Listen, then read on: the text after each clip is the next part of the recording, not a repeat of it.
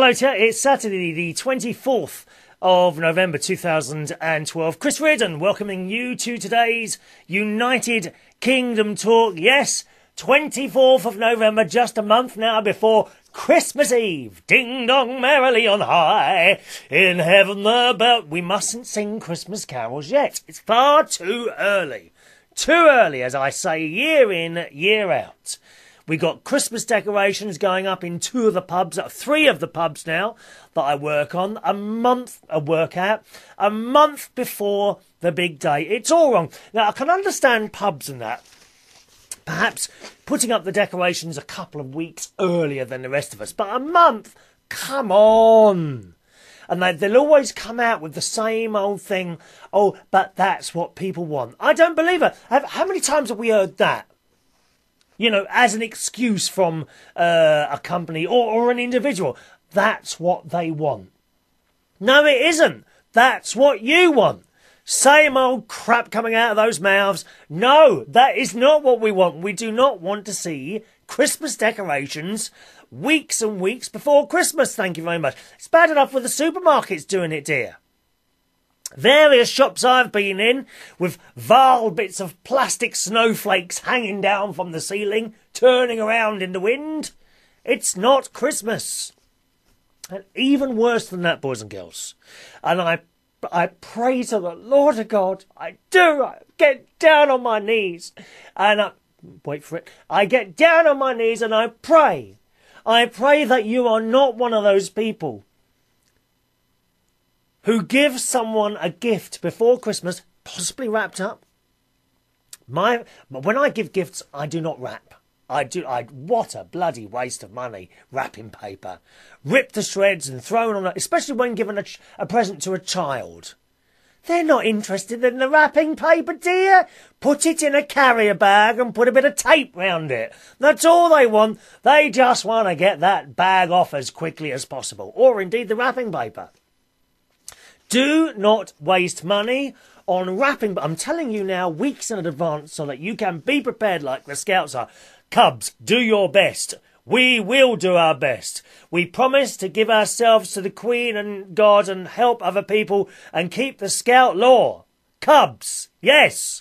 I was a Cub and a Scout. Anyway, so I'm getting you prepared, as it does say in the Cub Scout law. Do not waste money. Number one, wrapping paper. A complete, total and utter waste of money.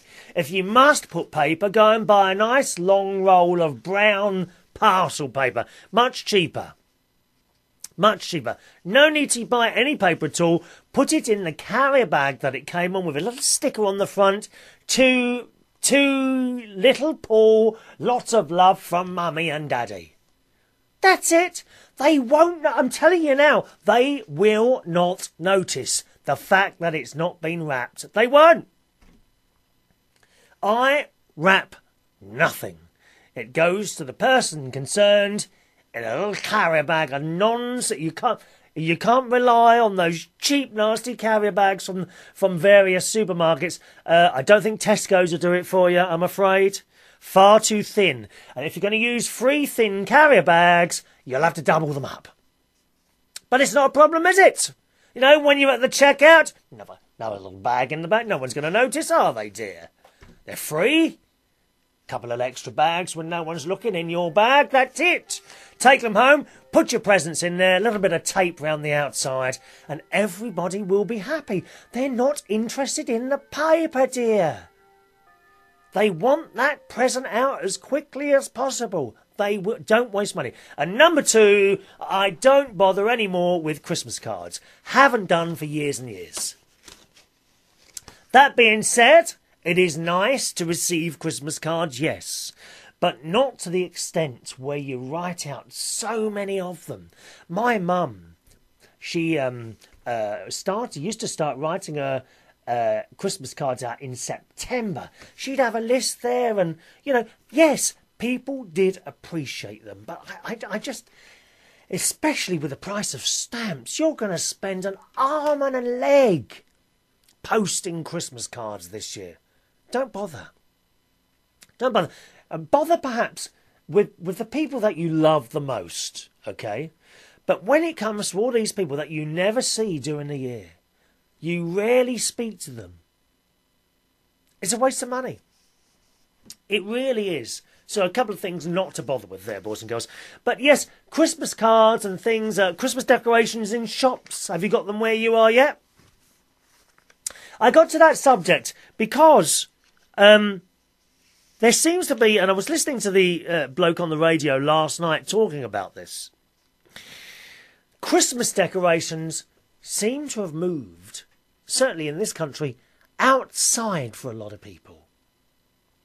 John Lewis is saying that their sales of pre-lit outdoor weatherproof trees is up enormously this year. You just buy the tree. It's, it's artificial, it's not real. Stick it out in the garden, plug it in, and then, hey presto, it lights up. Now, I'm quite liking the idea of that, to be honest. I am now considering where to record my Christmas shows. Yes. I think I might be purchasing one of those outdoor trees. I'm putting it because I've got a window. Got a window outside. And I would sit in front of the window and there would be the tree outside lit up. What do you think of that idea?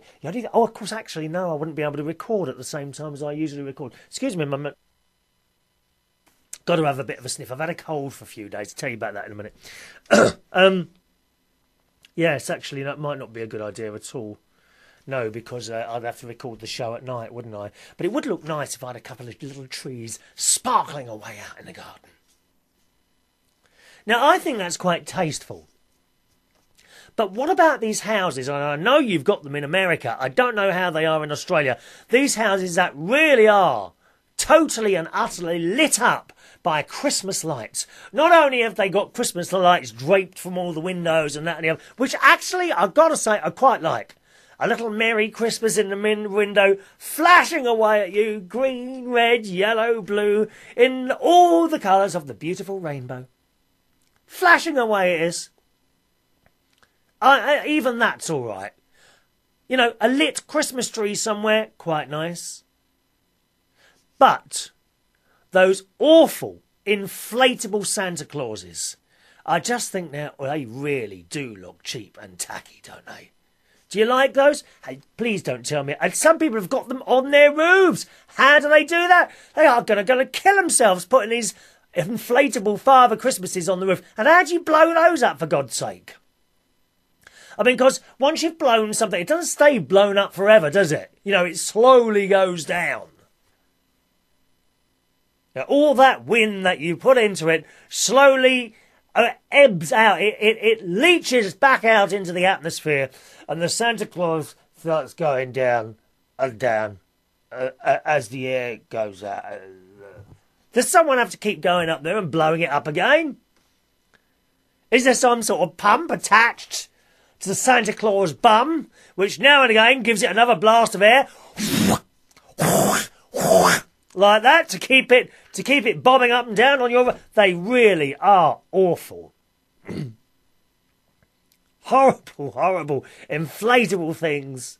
And what about those various little lit animals that you can buy now, like a nodding reindeer?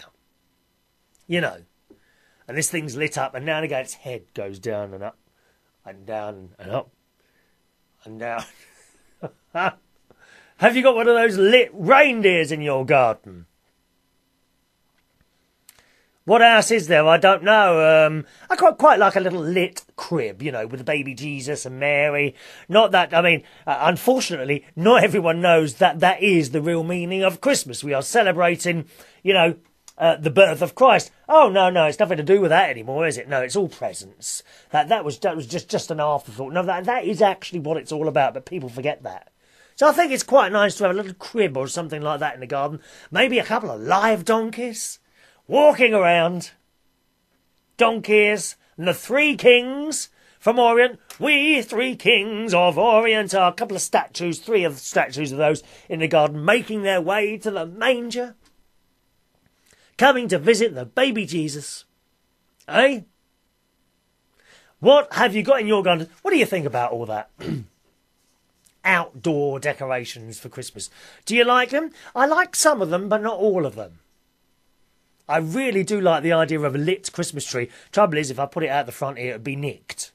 You know, unless I could have, you know, I suppose I could attach another cable to the trunk and electrify it, so some little bastard that comes along and grabs it would be electrocuted, dear. Quite like the idea of that. Would that be illegal, though? I think it probably would be. Outdoor Christmas decorations. Do you do them? And what do you think of them? Please let me know on the email address. My email is chris@unitedkingdomtalk.co.uk. Okay, chris@unitedkingdomtalk.co.uk. My sister usually has her decorations up very early. I wouldn't be surprised if within the next week she rings me up. Oh, we've got our Christmas decorations up. And then similarly, I think she takes them down quite quickly. She doesn't wait for the 12 days of Christmas. I am very traditional. I actually don't have many Christmas decorations put up anymore. Really, because there's only me. Do you know what I mean? I'll put a couple of decorations up for you, you know, in the studio or wherever I decide to record the Christmas shows. There will be something up. Don't you worry about that, darling. A few little sparkly lights, maybe a tree or two. There will be something up. But as for myself, no, I don't really bother anymore. I used to. I used to have lights going up one of the pine trees outside, all the way up there, and some. I did actually have a lit up reindeer. I was one of the first people to have a lit up reindeer in my garden. And that thing that's on the back of the reindeer that they put the presents in. What's that called? A sleigh. Was a reindeer and a sleigh, and the bulbs used to go on it. Oh, it drove me mad, trying to find out which bulb was replaced and how to replace it again. Eh? And there was a Merry Christmas that used to flash away in the garden.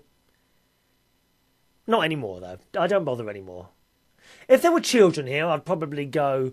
I would actually probably do the whole cover the house in lights thing, I must admit. But what about you? Do you? Let me know, chris@unitedkingdomtalk.co.uk. Now, do you remember I told you they were having a problem with the swimming pool that I use? Well, blow me down. On Monday, I think it was, jumped on it. I'd been getting text messages from the sports centre, which told us that there was a problem with the hot water, so there was no hot water in the pool, and to be prepared for that. Anyway, I thought, okay, fair enough, you know, it would just be a warm shower afterwards or something like that. Excuse me. It would be a warm shower. And a slightly colder pool. So I went in there, and my friend Lee the cleaner, oh, he's a wonderful old man, he is. He's about 60, 62, something like that. And he's the salt of the earth type. He loves a good conversation. I think the other staff are a little bit fed up with him because he doesn't seem to do much work. But it doesn't matter. That's not always necessary. These companies need to remember that you need people like that to talk to customers. This is the thing with large companies. They seem to have forgotten the fact that actually, as well as buying something from you, you need to get people in there. And if people are in there talking to you, it will attract other people in there to buy things. Lee is wonderful. I have great conversations with Lee the cleaner. I'm not the only one that talks to him. There's always someone talking to him. And he gets the job done. He just, I think he's one of those people that don't like being told what to do, really. A little bit like myself, maybe. You've got to have personality. A lot of these companies are full of, what would you say, clones. They want them full of clones, going about doing the work and nothing else. No. Much more interesting to have someone that actually talks to you and not talks to you like he's been taught to talk to you. Because a lot of these companies now send people to customer services awareness courses and all this old crap, don't they? And they try and teach people how to talk to you. What a load of old rubbish. You either can do it or you can't. I don't believe you can be taught at a late age how to talk to people. Do you know what I mean?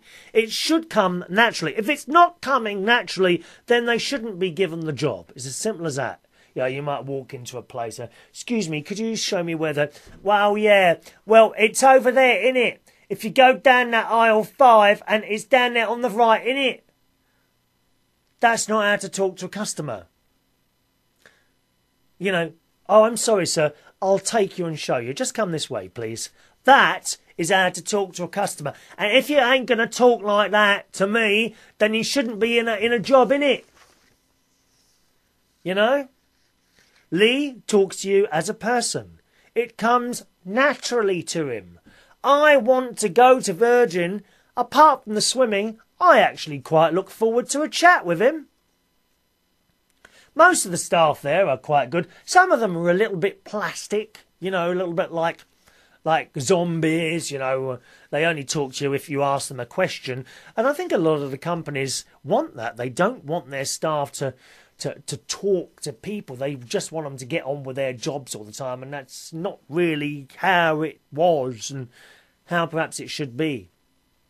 Anyway, so I've got in there, I'm getting ready. He said, hello, Squire, how are you? You know, I'm getting my clothes, I'm getting ready. I said, hello, Lee. I said, is the water a bit cold? He said, well, there's no hot water at all. I said, what, so it's just a warm shower? He said, no. He said, come round and have a look. So I put my swimming shorts on, locked my locker, and walked round the side, and he turned the shower on, and I immediately noticed, because it's like got 2 taps, you know, there's this kind of power tap which makes it come out slow or fast, and there's the hot and cold tap.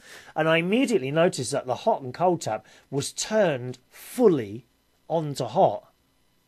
I said, is it just warm? He said, it's stone cold, here, come here.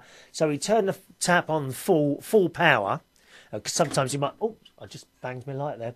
Sometimes you have to run the tap for a while before the hot water comes out. So he turned that right round, and after 2 minutes, it was stone cold. And I thought, well, my God.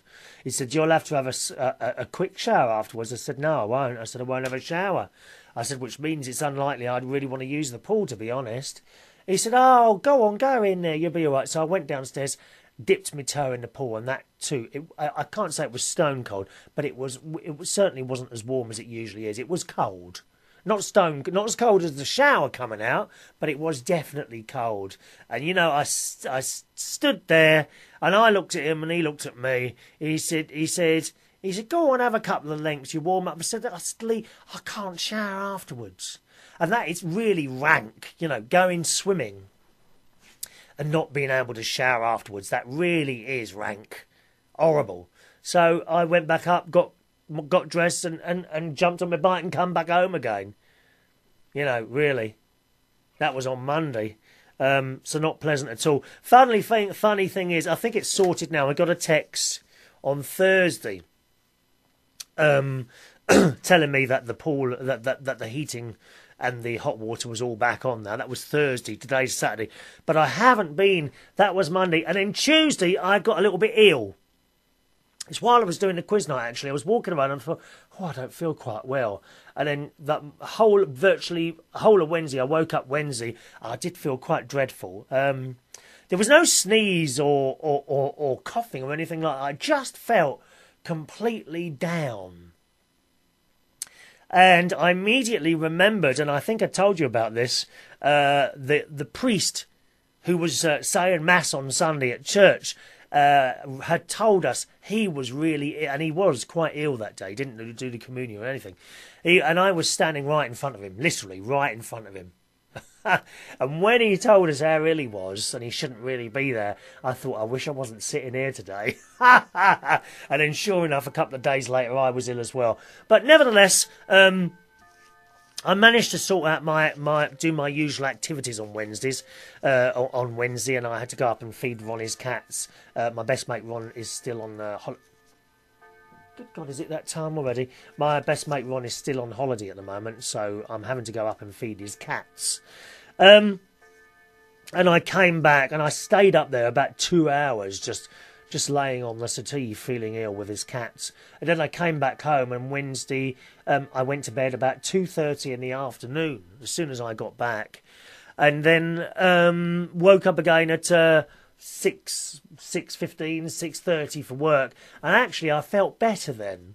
So I think it was a fairly quick thing for me. It didn't seem, maybe it wasn't the same thing as that the priest had, because he seemed much iller than I got. And then since Wednesday, as time's gone on, I'm feeling much better now. Got a little bit of a sniff. That's why I'm going to have to push my button and have a sniff. I've got a button there so that you can't hear me when I sniff, you see.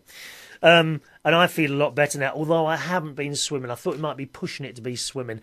And actually, to be honest, while I've been feeding Ronnie's cats, now Ronnie's house is completely the other direction of the swimming pool. And I was trying to do everything. Maybe I overdid it. I was trying to feed his cats, then go swimming, then do this, and to be honest, it was a little bit too much. So I've actually dropped the swimming at the moment, just for this week, maybe part of next week as well, because I'm finding it's very hard to fit everything into my day. But better now, though. It's a good job, actually, that I didn't go swimming on the Monday in that cold water, because I would have blamed that, wouldn't I? You know, you would have blamed the fact that the water was very cold and the shower was cold, and that's why you've got a cold. And it was nothing to do with that at all. Nothing to do with that at all. Alrighty, it's time for... we've only got just one email come in today. Very disappointing. What's happened? Are you all emailed out, are you?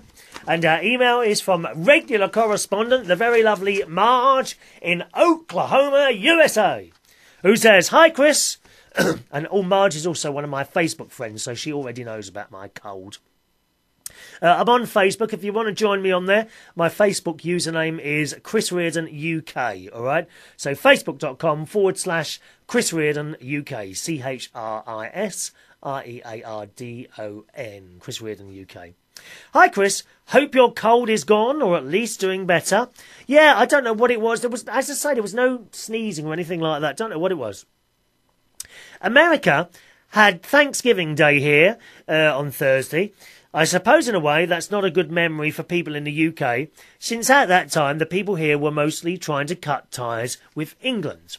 I don't worry about it much, since most of my ancestors were already here at the time, the Native Americans. No, actually, Marj, I think you'll find that most people in the UK don't even know what Thanksgiving is, and it doesn't bother us at all. It's just a thing, just a day to us, you know, like a bank holiday or something like that. Thanksgiving really doesn't mean anything to us at all. Doesn't piss us off. Really doesn't bother us. So don't worry about that. Marj says the weather here in Oklahoma is very nice at the moment, about 80 Fahrenheit, with sunshine. Wow. Have you gotten deep into the fall weather yet? Fall being autumn. Yes, we have. Certainly Thursday, Wednesday was very wet. Thursday was really wet and windy. I think we were having a hurricane here. And actually there was a tree fallen over just near the road at the top there near me. There's actually a tree over. But it was very, very windy and wet on Thursday. We've had a lot of flooding here. I fortunately don't live near any rivers or streams or anything like that. So no flooding for me, thank God. Marj says they tell us it's going to be a very dry winter in Oklahoma. Oh, that's never really a good thing, because you want a bit of water in autumn and winter, don't you? To fill up the reservoirs. Marj says, Mum really liked the audio you sent her for her birthday. Yeah, because Marj's mum, she's lucky enough to still have her mum around. She had her birthday this week, and Marj sent us a little private email asking me to sing happy birthday and an MP3 for her, which I was very happy to do. She says, I thank you. I know you did it during a low time of the week with you remembering the loss of your mothers and such. Yes, it was a very low time. I get very, very low on the anniversary of my mother, and also my birthday and Christmas, because you remember those wonderful happy times that you used to spend with your family. And not that I don't have wonderful times now with my sister's family and her children, and this year, of course, 2 new babies as well. So that's very much to look forward to. But yes, when you remember as a child the wonderful times that you had with your mum and dad and 2 nans and my sisters all sitting around the dinner room table, and one by one, you know, he took them away, but what can you do? Marj says, do you have any sort of Thanksgiving type holiday there in the UK? I know you aren't like here in the US, but something like a harvest festival or anything. No, we don't have a a Thanksgiving holiday. We have bank holidays, various times of the year where we have a Monday off. There's let me think. There's the spring bank holiday at the beginning of spring. There's Easter bank holiday. There's Boxing Day. There's summer bank holiday. There's another one. Whitsun bank holiday, is it? Oh, I can't remember now. So we do have a few, but not like a Thanksgiving one, no. She says, when it comes to using a calculator, because we're talking about calculators, or adding in my head, then I am stupid. Chris, I cannot count in my head at all. That doesn't make you stupid. When I try to add numbers, I forget the number I left when I carry over. So I suppose that means my intelligence is very low. I doubt your intelligence is very low, Marj. You made me remember a time when I was working at McDonald's in the grill area and the electricity went off. We had a bit of food left and still selling it for about 15 minutes. So the only ones running the register could not give out change or add it in their heads. The manager was the only one who could do it. Yeah, and I'd be able to do that. You see, I'd be able to do that. I want you to know that a link you have on your Facebook page to animal abuse information enlightens me, and I will no longer eat meat. Oh, Marj. Really? Really? Did that make you not eat meat anymore? I must tell you, like, on my Facebook, once again, I've got Facebook, my Facebook username, facebook.com/Chris Reardon UK. And on there, quite apart from putting the updates for my shows, I put on there where I'm working on a particular night. Perhaps I share my thoughts with people. And sometimes my thoughts go into animal abuse things, which really do quite upset me. And over the last year and a half, 2 years, I've been attracted to all these videos of how animals suffer when they are farmed. And it really is quite horrific. I could take a couple of the videos down and play them to you on here, but I think very much it's your choice whether you want to go around looking for such things. And they're not hard to find. Pig cruelty. You could type in any of these things into pig cruelty. Pig cruelty, cow cruelty, animal abuse in China, anything like that, anything that you can think of, type it into YouTube and you will bring up an array of videos of how meat is produced in whatever country. And I find it absolutely horrific how some of these animals suffer. Even the ones that, I mean, the worst ones are the ones that are literally born, and from the day they are born, they suffer until the day they die. It really is absolutely horrific. And often I might put up links on my Facebook wall to something like that, and you either click it if you want to, don't click it if you don't want to. That sort of thing stopped me eating meat about 1 year and 3/4 ago now. And more recently, I stopped drinking cow's milk as well. And I'm slowly coming off the dairy products as well now. I drink soya milk. Soya milk goes in the tea. It tastes fine. It's no problem at all. That's what I drink now, because once again I started looking into the milk production industry, and that's just as bad. You know, we picture in our minds lovely cows, happy, walking around on the pasture, eating all the grass. But the fact is, the reason they produce so much milk is that they're forced to become pregnant all the time.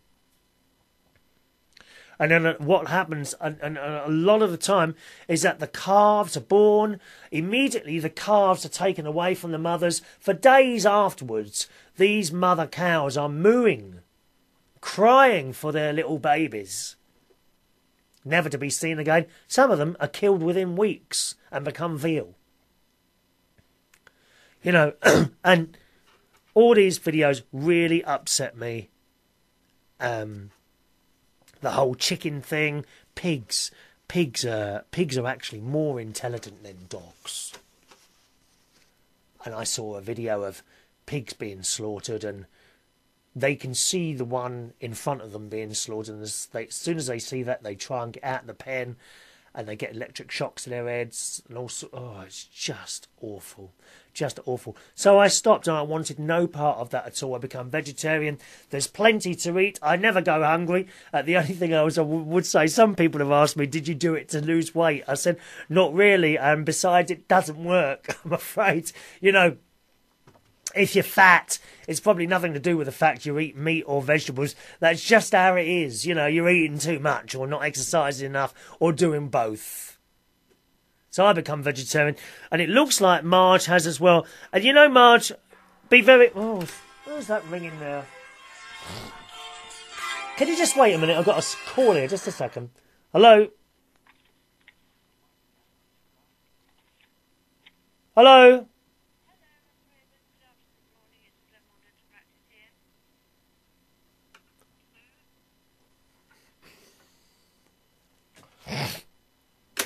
That was the dentist. We don't talk to them anymore. I went ages and ages. I decided not to go to them anymore because they just, every time they did fillings and that, it would hurt for days afterwards. I'm not even saying it was their fault, but there we are. Anyway, I don't give them the time of day. Don't give them the time of day. That's the end of that. Or they're trying to ring again now. Oh, how frightening. I'm not going anymore to the dentist. No, thank you. If you don't know the story, the last 2 fillings they've done, my teeth have become very, very sensitive after those 2 fillings, and it went on for weeks and weeks, and I decided I wasn't going to go to them again, and that's the end of it, really. I'm trying to ring on my home phone now as well. Look at it, love. Withheld numbers. Oh, I'm just so naughty. Anyway, so Marj, be interested to see if you manage to hold on to that no meat eating thing. If you don't, you don't. But good on you for trying, my darling. All right. Marj says, I watched something about some dogs. I won't even talk about it. And now I can't stand to think of eating meat at all. Thank you so much. It's just horrific. You know, to me, they are little lives. And I'm afraid most of the people I talk to, their answer, and I like, you know, go on YouTube and watch some of the videos. I don't force anyone to do anything. I say, go on YouTube and watch some of the videos. And the general answer is, oh, I don't want to know. I don't want to know how it's made. Well, you know, talk about bury your head in the sand.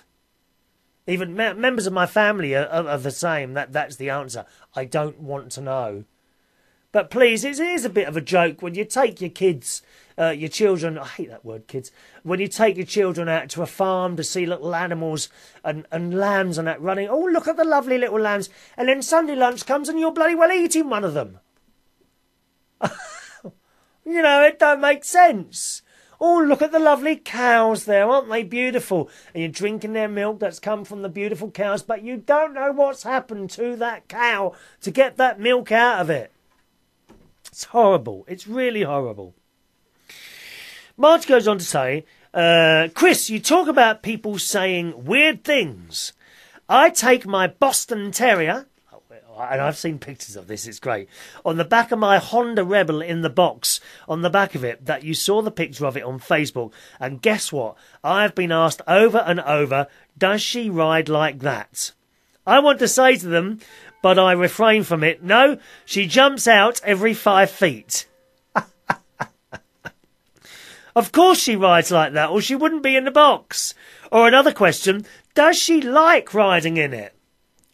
I guess so. She gets in the box by herself. I haven't asked her yet if she likes it or not, but so far she rides peacefully and doesn't act up. So hopefully she likes it.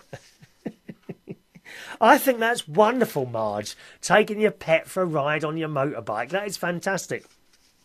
It's funny you should mention your motorbike. I'm actually considering... I've never been on a motorbike. Can you believe that? I have never, ever... I've always been a cyclist from a very little young age, a very little boy. But I've never really, ever been on the back of a motorbike. Actually, there's been a couple of occasions now where I thought to myself, you know, if you had a bike, number one, they're much cheaper to run. But number two, there's a couple of journeys during the week that I do. One's the quiz night on Tuesdays in Rotherhithe. That I don't actually need to carry around much equipment. The Tuesday night, the Rotherhithe one, and that's the bastard journey. You know, it's a bit of a journey, that one, because of the traffic. So that one, Thursday night, I do a job in Camden, Clapham. That doesn't require much equipment. Neither does the one on Friday. Saturday, Sunday, Monday, Wednesday do require equipment and therefore do require a car to carry around. But I actually thought, you know, I might get, I don't know, I could book a couple of motorbike lessons, couldn't I? Something like that. Do they provide a bike? Because obviously I don't have I wouldn't want to buy a bike just like that and then learn. I think I'd like a couple of lessons first and then perhaps... think about it. I don't know. Anyway, Marj, much more to come from your email. Excuse me, I'm only halfway through that email. So if it's all right with you, Marj, I'm going to read that email out, the rest of the email out, on the next show on Wednesday, okay? Because I'm out of time now. Thanks very much for watching and listening. Don't forget the email to this show. Any comments at all that you've got, anything you want to say, that what I've been talking about, or indeed anything else at all, please send them through. My email address is chris@unitedkingdomtalk.co.uk. chris@unitedkingdomtalk.co.uk. Don't forget this show is also available on iTunes, either the audio version or the video version.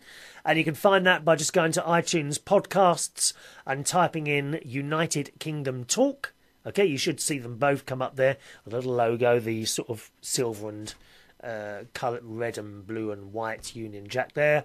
And also on YouTube, my YouTube username is youtube.com/Chris Reardon UK. Main website for the show, unitedkingdomtalk.co.uk. Well, I'm off to feed my mate's cats now. See how they'll all be waiting now, gathering round my legs, waiting for their little breakfast. Thanks so much for watching and listening. See you Wednesday. Bye-bye.